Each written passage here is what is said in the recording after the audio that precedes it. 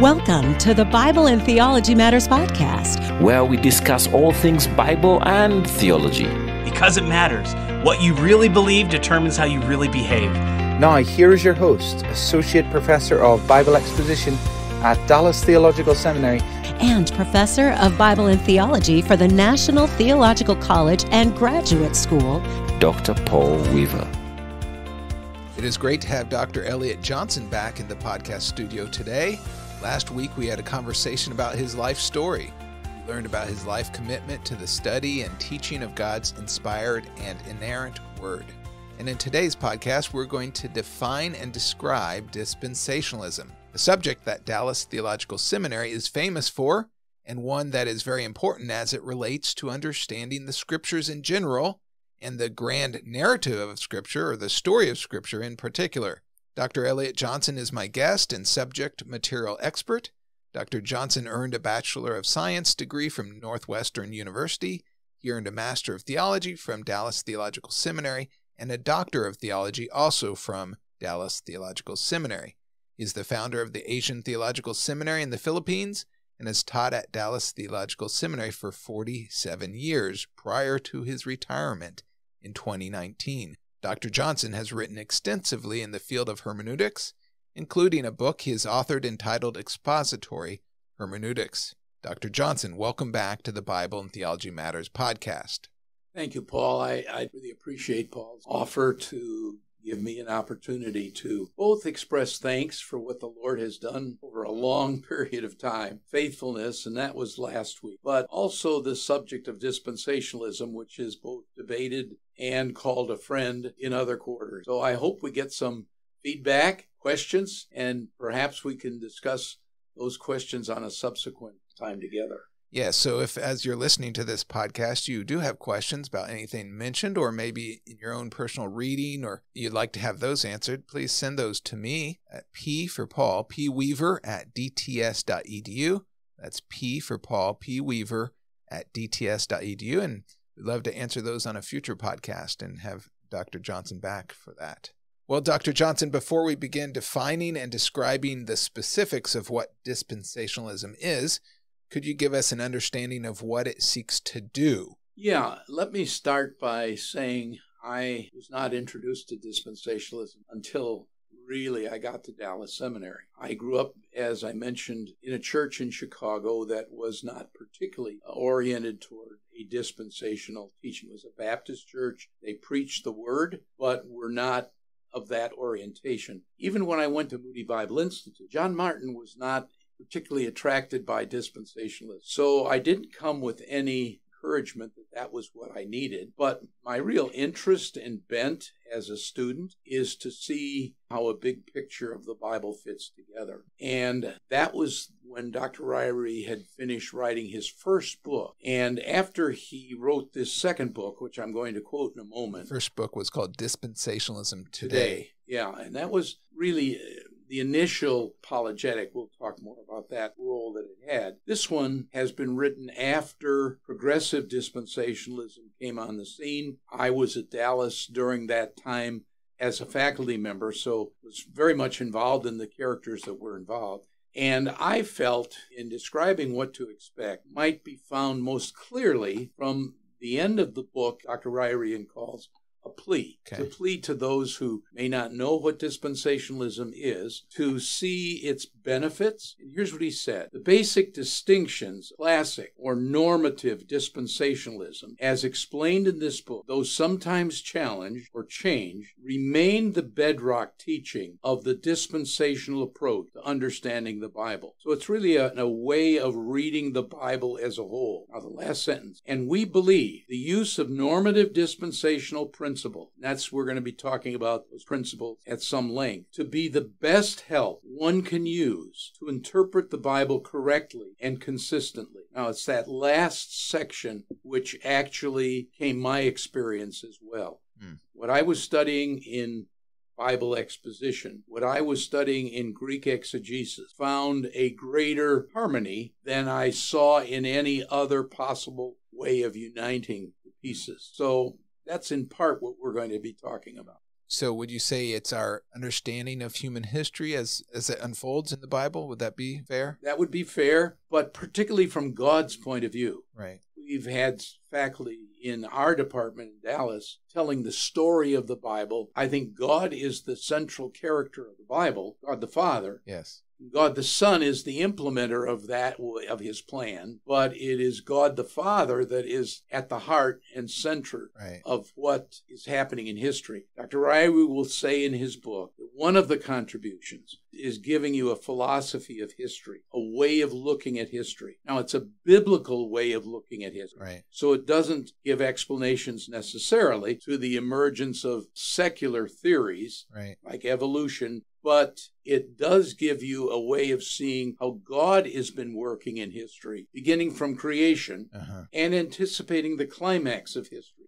Well, I just want to go back and encourage our listeners. We did actually, as we're recording this, we're releasing these 4 weeks of a grand narrative of Scripture with Dr. Scott Keen, who takes the same perspective as you do, and I do as well, that we need to see it from God's perspective, and as far as the story as it unfolds in beginning Genesis 1, 26, 28, seeing that fully realized in Revelation 20, 21 in the kingdom, but then going into all of eternity. So that's key. The Scripture is a unified book. Yes. Right? 66 individual books, but it's one story. And so I encourage you, if you haven't already listened to that podcast series, it's a great one with Dr. Scott Keen, who is with Ethnos 360, academic dean of their Bible Institute, and is teaching as an adjunct here with us. Well, Dr. Johnson, as you know, there's arguably no school, church, or parachurch organization, church history, that has done more, this is my opinion, but maybe you would agree or disagree, has done more for our understanding and development of dispensationalism than Dallas Theological Seminary. Would you please explain?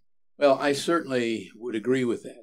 However, I think the place where dispensationalism has been most at home is in the church. Yeah. It has not been well received by scholars who desire to see their own point of view introduced into the scheme. Only those who are willing to accept what the Bible is saying are really willing to give the view of dispensationalism a fair hearing. And I think that happens in the church. However, grassroots. That's right. That's right. I think it has the greatest benefit in helping people in the church understanding the Bible as a whole. Now, on the other side, certainly the seminary has given more attention to that, particularly in the days of Chafer, and then followed by Walvoord, Pentecost, and Ryrie. More recently, we've had other faculty involved in the discussion. I was not at Dallas when Dr. Chafer was, so I never had that privilege. And yet he attempted to write a 8-volume theology that is in a systematic discussion of dispensationalism. Dr. Walvoord rewrote that in a 2-volume work to give it more of our contemporary audience access to the ideas that he developed. And that certainly gives a foundation. At the same time that he was doing that, Ryrie was writing in the area a biblical theology. He was also writing the dispensational book, Dispensationalism Today, and Dispensationalism. Pentecost was, as an expositor, was developing the thought of the text from beginning to end as an expositor. And I've attempted to do the same. It's been published now about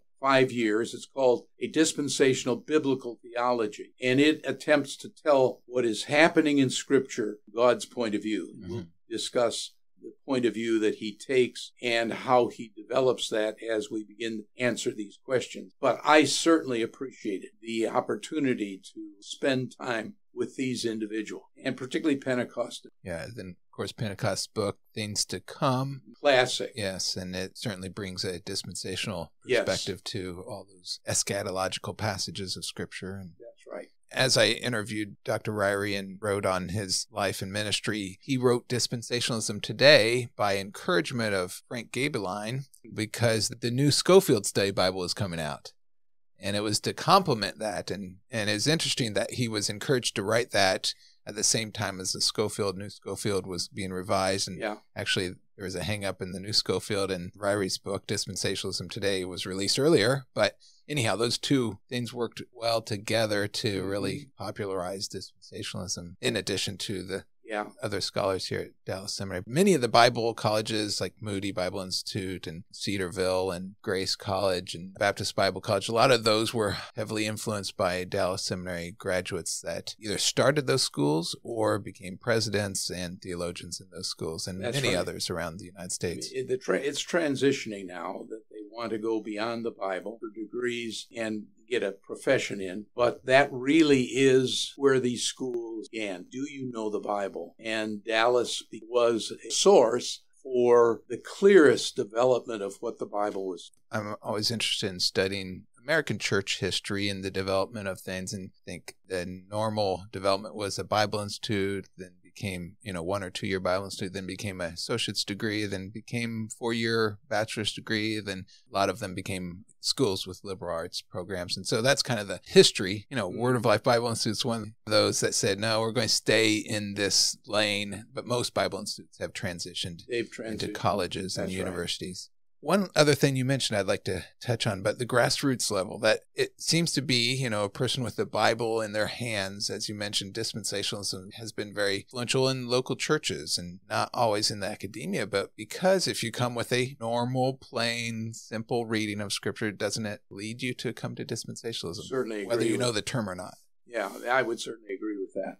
And if you come with a desire, well, how does this all fit together? Yeah. It's so many details, Yeah. so many individual stories that don't seem to have relationship. And dispensationalists, whether it was Darby at the outset or Schofield more recently, taught the church and taught in that fashion. I still read Darby's material because it is a fresh exposition of the text. And whether you agree with him or not, you at least are able to interact with that fresh point of view. He was a helpful pioneer in this area. Well, as you alluded to and you've read already from, Charles Ryrie wrote a book entitled Dispensationalism Today. It was revised and is today simply called Dispensationalism. Please discuss the significance of that book to even our discussion today. Well, the book that I tried to write was more an exposition of the teaching of Scripture from beginning to end. What Dr. Ryrie is providing is an apologetic, a defense. And Paul was right in quoting Frank Gabeline. It's rather interesting how these two men thought Frank Gabeline was one of the mentors of Dr. Ryrie. So let me just read a little bit about what he had to say in his foreword. The system of Bible interpretation, known as dispensationalism, has in recent years been subjected to much opposition. Growing literature of books and articles has vigorously attacked it. Some have called dispensational heresy, have classified it among the cults. Others have identified it with modernism. Not all, but much of the criticism has come from evangelical writers themselves. Thus far, dispensationalists have done little to answer this criticism. Though they have been writing extensively, their work has not been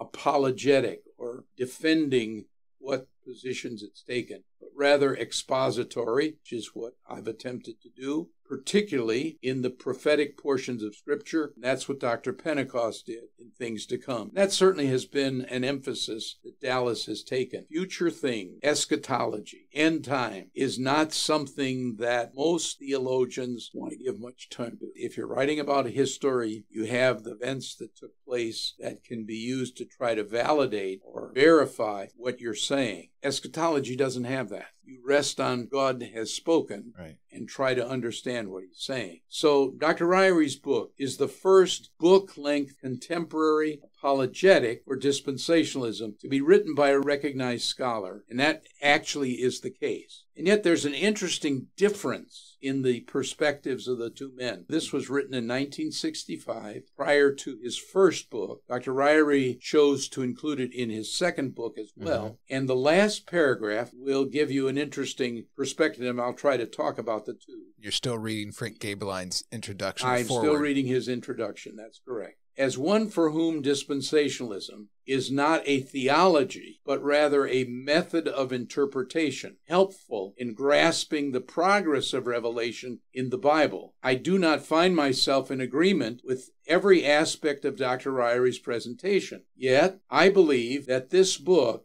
is mandatory reading for those who have attacked dispensationalism and for all who would understand what it really is. As a reasonable and scholarly defense or apologetic for dispensationalism, it cannot be ignored. Dr. Ryrie is laying out the result of reading the Bible in a straightforward fashion. Right. Reading it, if you please, from what God intends, from what the multiple human authors intend over the generations. And the product is a series of doctrines or teachings which enable it to be called a theology. Those teachings themselves, when applied to the process of interpretation or used in the process of become a hermeneutic. And interestingly, Gabeline identified what became the forefront of a form of dispensationalism developed here at Dallas called progressive dispensation. Dr. Bach and I taught courses to our doctoral students during this whole discussion. So his word to me was that progressive should not be understood in the way it's being used in politics today. Right. So I think there is a touch of that present. It is that which is advanced. He says it's to relate to progressive revelation. Interestingly, Gabeline said that was the same thing. He said it helps you to understand how progressive revelation ought to be stood. And in that sense, it lays out principle. Progressive revelation has a goal, the glory of God. So revelation has a means of speaking and being understood. That's where literal comes. Progressive revelation is addressed to two audiences, addressed to Israel, and yet it's addressed to the church. And yet Paul will say in 2 Timothy, all Scripture, which at his time was the Old Testament, right, is given by inspiration of God. So you both read, taught by the Old Testament, can apply what that message is, the correction of your life. So it is a theology, but it also will help you in reading the New Testament and reading the Bible itself. How does the New Testament interpret the Old Testament? That's really the core of this whole subject, isn't it? That it is. We're attempting to do what the New Testament apostles, we think that's possible. That's what dispensationalism provides. We're going to discuss what Ryrie has labeled the three sine qua non, and sine qua non is Latin for literally without which not, or more simply put, essentials. We're going to discuss what Ryrie says are the three things that without which not, or without which you are not a dispensationalist in his estimation, or the three definitive characteristics of dispensationalism. The first of the sine qua non involves principles of hermeneutics we've already alluded to, specifically the literal interpretation of Scripture. We might also use interchangeably terms like normal or plain interpretation, because it doesn't preclude symbols and figures of speech, right? Please explain this sine qua non. Let me first talk to you about how the sine qua non came into existence. That'd be great. Dr. Ryrie was involved in that, and he and Dr. Walvoord had gathered together with the faculty. Each fall, the faculty gathers for a time as a faculty where they pray together, where they discuss ideas. And one of the questions that had been unanswered was, what is it that defines the theology of Dallas Seminary, or the identity of what Dallas Seminary is? So Dr. Ryrie, not as a result of research, not as a result of any kind of academic pursuit, laid out for the faculty and Dr. Walvoord what he considered to be those essentials. And Dr. Walvoord appreciated it so much that he wanted Ryrie to write it out and to lay it out. So he's laid it out both in his Dispensationalism Today, and he's laid it out in his current book, Dispensationalism. The principal hermeneutic or guide for reading the Bible, he would call literal. And I think this was interesting. When we were in the Council of Biblical Inerrancy, no matter what version of a biblical theology or a summary of the story of the Bible the various schools took, they all wanted to take literal interpretation. Okay. They all wanted to call themselves literalists. Huh. Now, I think this is really originates historically from the allegorical sense that was developed at Alexandria. Right. as opposed to the literal sense that was developed at Antioch. Popularized by Origen and Augustine, Yeah, especially that's right. Augustine. They were the popularizers of the allegory, and the faculty at Antioch are not quite as well known, but if you read their writings, they try to take the Bible at face value. And if you allow normal to be the author's intended meaning, not just that, but as he's expressed it in the text, you have to deal both with the reading of the text in light of what the divine author is intending to say. I had some very interesting discussions with Norman Geisler while I was originally writing the text on expository hermeneutics. Norm Geisler was critical of what I was saying until I brought the two together. It's the divine author's intended meaning through the expressed writing of the biblical text. Once I had said that, we became great friends. He basically concurred with what I was saying. What we're concerned about, John chapter 11 and verse 30, or 50 rather. Caiaphas is speaking. This is after the resurrection that Jesus had called Lazarus to life, and he had become extremely popular. It was becoming clear to him that everyone was going to follow him. So you have in John chapter 11, verse 50, following words. The interesting feature is that you have the same words expressing two meanings. You have Caiaphas's intended meaning, and you have God's intended meaning. So with that background, let me try to give you verse 50 and read it for you. It begins actually in the last line of verse 49. You knew nothing at all, nor do you consider that and here's the words, that it is expedient for us that one man should die for the people, and not that the whole nation should perish. Now, those same words have a opposite meaning in God's sense. So David goes on to develop that, what it means from God's authoring those words, and what it means from Caiaphas authoring those words. So literal does not mean simply using the text. You have to use the text, but it is an author that is speaking. And of course, God is speaking of his desire that Christ bear the sin of the world, that no one should perish. He is speaking in terms of a spiritual point of view. And Caiaphas is speaking in terms of a political point of view, that they may stay in a power and that the nation may continue to exist as they did, while Caiaphas was in power. So I think it's clear that what he means by literal is God's intended meaning, as it's expressed by the prophet or by the apostle. That's great. Authorial intent, again, as we talked about in the last podcast. That's right. That's interesting to me that you say that everyone wanted that term literal, because now sometimes dispensationalists get made fun of for the term literal. That's right, but not in the 1980s. They all wanted to be known for taking the Bible seriously. Yeah. I mean, whatever literal means, it has certain connotations, right, which people have associated with then. It also has connotations today. Yeah. Which are not quite as popular. So, again, when we talk about literal or normal or plain, we're saying God's communicating. So we're looking for authorial intent, and the big A author and little a author use different genres by which to communicate that. And I think Hirsch uses the word intrinsic genre, right? Not imposing some exterior understanding on the text, but taking the text and saying, okay, light of what it's written. Yeah. So we want to find out what the original author's intention to the original recipients, which includes using figures of speech and symbols. Yeah, the way that... But literal reference to those symbols. That's right. Now, the way it's been used by the Catholic Church, I understand it's changed now. They would call the divine author, meaning sensus plenior, or fuller sense. So God expanded them. What I would say is, using the same Latin language, sensus plenus, full sense.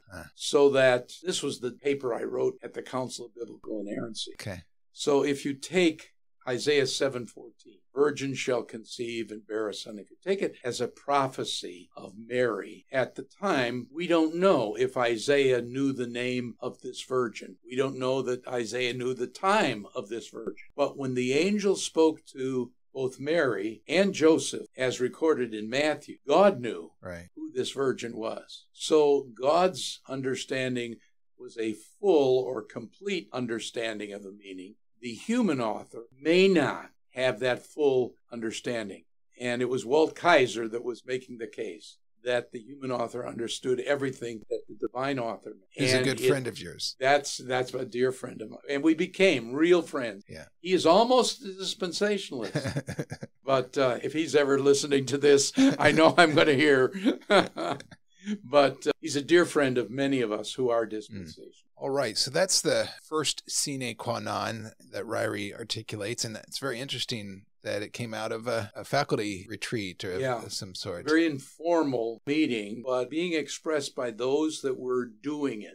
You know, they were actually teaching those, and they were able to reflect on what they were doing, make those distinctions. Now, as I said, at the time of the Council on Biblical Inerrancy, everyone wanted to be literalists, but now the other two, not everyone necessarily wants to. Right, and what becomes important is we're not changing what the original author communicated, the original recipients. New Testament revelation doesn't change, or no, it doesn't. What Abraham understood in Genesis 12 or Genesis 15. It may give us more revelation, more clarity. Well, full revelation of what was involved. Right. Did Abraham know that the promised descendant that was going to come, his family, Jesus Christ? And yet, based on what the Old Testament says, there is no question that that's in the progress of revelation, who is identified as the one spoken of as through your seed, all nations shall be blessed. So as a traditional, Ryrie uses the term classical or traditional or normative. These are different terms that we use. I don't care for the term revised because the implication is we've changed from, I think that's not a title we use of ourselves typically, but one given to us by others. But I use the term traditional or classical. We're saying that you can't change what Abraham understood it to mean. That's right. Saying the original sense had its identity or self-identity. It also has a boundary. It means this. It doesn't mean that. So Ishmael was not the descendant God intended. It was Isaac who was the first in a line of descendants from whom Jesus will be born. And that really brings us to the second sine qua non, right? Because this is really where it impacts the issue of Israel and the church. And so Ryrie's second sine qua non, or essentials, of dispensationalism, it's the distinction between the church and Israel. Please explain. It's important that we are not Israel. So what was promised to Israel? In other words, we're not replacing Israel in order to fulfill what God had not finished with Israel. God is going to finish with Israel what he says he's going to do with Israel. The church is not introduced until Matthew 16. We're already into Christ's life. He is the one who is going to build the church. We also have an agenda that we are responsible. It's not Israel's responsibility, though there may be overlap. In other words, Peter will call us a nation, a people of God. Nation will be used figure of speech. People of God could be used literally. We are both people of God at a different time in history. We are called to be a part, the Old Testament, they were called to be a part of a theocratic nation. We're called to be a part of Christ's body. So there is some things in common, but there also are things that are distinct. So the opposing view to dispensationalism, the opposite would be covenant theology. Why do we not hold to covenant theology as it relates to Israel and the church? They see the blessings made to Abraham, Genesis 12, promise, unconditional covenant in Genesis 15. They see that taken on by the church. How would you respond? God doesn't change his mind along the way. Since he can't do it through Israel because of their disobedience, he'll do it through the church. No, he'll do it through Israel and work in spite of their disobedience. Whereas covenant theology says that Israel is the... handing off the ball or something, replacement, whatever, some kind of an exchange where Israel doesn't accomplish. So sometimes we hear terms like, they'll talk about Israel being the Old Testament church or the church being the New Testament Israel. That's not, in our estimation, appropriate. Well, if you take Matthew 16, where Christ says, I will build my church, then there can't be a church existed in the Old Testament. Good. Now, the occupation of the land by an unbelieving people is yet a very remarkable feature, which those whose Israel has been set aside have a hard time answering. 1948. Yes. Israel in the land again. And 1967. And what's happening today. It's amazing. So we do believe that God will be faithful and to his covenant. Accomplish what he said he was going to do with Israel, as well as accomplishing what he said he's going to do with the church. Well, our time is up for today's Bible and Theology Matters podcast. I hope you'll join us again next week as Dr. Elliott Johnson returns to the podcast studio, and we will discuss third and probably the most debated of Ryrie's Sine Qua Non, the unifying theme of Scripture, glory of God. We'll also discuss some other nuances of Dr. Elliott Johnson's views regarding dispensationalism. And if you're enjoying this podcast, you may also enjoy the Faith Affirming Findings video podcast. You can find that on our YouTube channel, Bible and Theology Matters, where we discuss various finds from the field of biblical archaeology that will affirm your faith in the historicity of Scripture. My son has a message for you. But until next time, never forget Bible and fun matters. Because what you believe determines how you behave. Bible and Theology Matters podcast is a listener-supported podcast devoted to helping Christians grow in their knowledge of the Word of God and in their relationship to the God of the Word. To learn how you can partner with the Bible and Theology Matters podcast, visit us at BibleandTheologyMatters.com. That's Bible, A-N-D, TheologyMatters.com.